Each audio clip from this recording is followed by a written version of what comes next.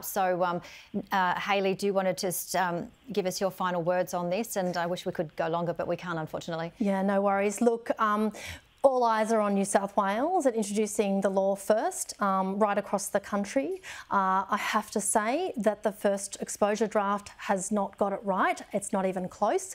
We have until Wednesday to provide feedback, and there are fundamental problems with this draft bill. We would urge the New South Wales Government to reconsider the time frame, and we are well and truly ready to work with you, alongside you, to make sure that this is an effective law with all the systems that wrap around it. Nicole, we've got 10 seconds to get your response as well.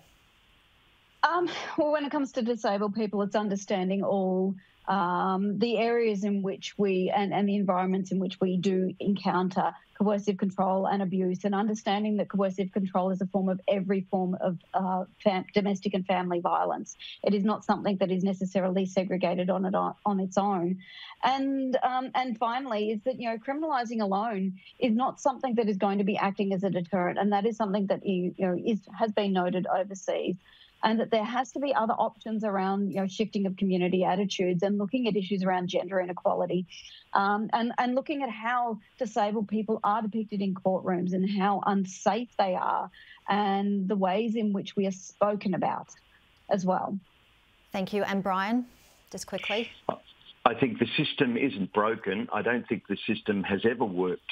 So we need a new system, and if it's going to bring in coercive control, that has to be operationalised and defined very, very clearly. And then, of course, we have to do the education of courts and police, etc. And then what do we do with those convicted? There have to be resources available to deal with the aftermath. Sorry to wrap it up, but we have to go to a break now. Thank you all so much for your time. And if this story has raised any concerns, you can contact the Domestic Violence Helpline on 1800 RESPECT. After the break, Cowboys coach Todd